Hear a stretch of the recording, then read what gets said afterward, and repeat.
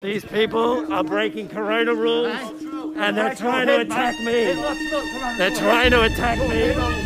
They're trying to attack me. Ah! Get out of it, man! Why are you in a space? Stop attacking me! Get out of here! You get out of here! Leave her alone! What are you, her alone? I'm not touching her. You are! Get out of her face! You get out of my... Get out of her face! Welcome to the report from Tiger Mountain, ladies and gentlemen. We're going to talk about the intersectional car crash that's happened in Victoria in relation to COVID-19 and Daniel Andrews. Stick around, the report from Tiger Mountain.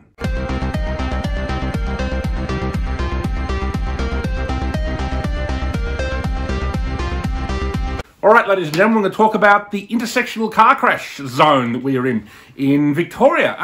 Yes, intersectional politics has played a big part of the disaster that we've been seeing in Victoria, and I wanted to discuss that. Brave commentators like Alan Jones, Peter Credlin, and Andrew Bolt have raised this on Sky News, that there have been many examples of Daniel Andrews deliberately inserting intersectional politics, identity politics into this whole situation. It happened at the beginning with the quarantine situation. What happened was he was offered the Australian Defence Force. Obviously, the Australian Defence Force is mainly made up of European Australians. Obviously, there's some multiculturalism going on there, but basically, it's still basically an Australian force. He was offered that, and he refused that. God knows why. I mean, I'm suspicious that it was some kind of deliberate sabotage was going on. He decided to use a private security firms, and there were two types of firms that he wanted to employ. One was an Aboriginal firm. Now, obviously, that's done that particular firm no favours because it's partly responsible for the terrible calamity that's happened by the failure at the quarantine at the security hotels. Another one was a kind of, like a kind of Muslim, Arab kind of situation security firm. Obviously, a lot of security firms locally in Melbourne have been taken over by these communities. God knows why. That sounds like another bad idea. And again, because due to their loyalty to this country. And, they were also put in charge of a lot of the security at these quarantine hotels. And again, it was turned into a disaster. And, you're seeing how this desire to appear woke, I mean, there's that saying in business, which is go woke, go broke. But, here we've got a situation of, go woke and, and die or something like that. There's been 800 people who've died of COVID-19 apparently in Victoria, mainly people in old people's homes.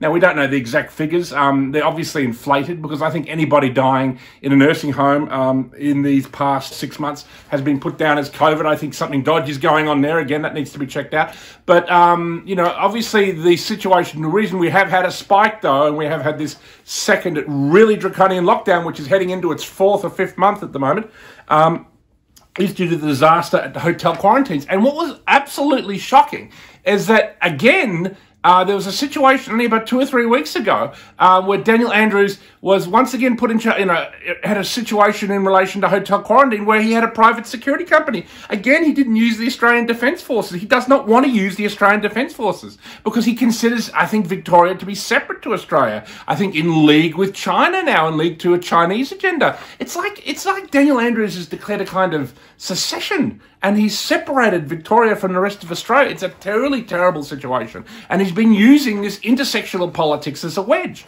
I mean, it's absolutely shocking what's going on. And another thing that's been going on is the way these immigrant communities, you've noticed this, these are the communities that are not listening to health advice. Every, European and particularly Anglo-Saxon, I live in a particularly Anglo-Saxon area. Everyone in my area is wearing a mask. Everyone in my area is obeying every single rule. Whenever there's a curfew, they stay in. Whenever there's a 5-kilometre radius, no one leaves it. Everyone is completely obeying, but they are the people that are being punished because there's some ethnic community that's having some kind of Muslim celebration and they don't give a shit about social distancing, or they're having some, God knows, there's bound to be a Chinese fifth column operating in the middle of this, again, because of Daniel Andrews' strange allegiance with China, and he's already talking about building the local trains using Chinese companies. What the hell is wrong with using Australian companies? I mean, you know, why don't we get the business? We're in a huge financial crisis created by the China virus. Why should they be getting business out of all this? So you see here the full disaster of intersectional politics, which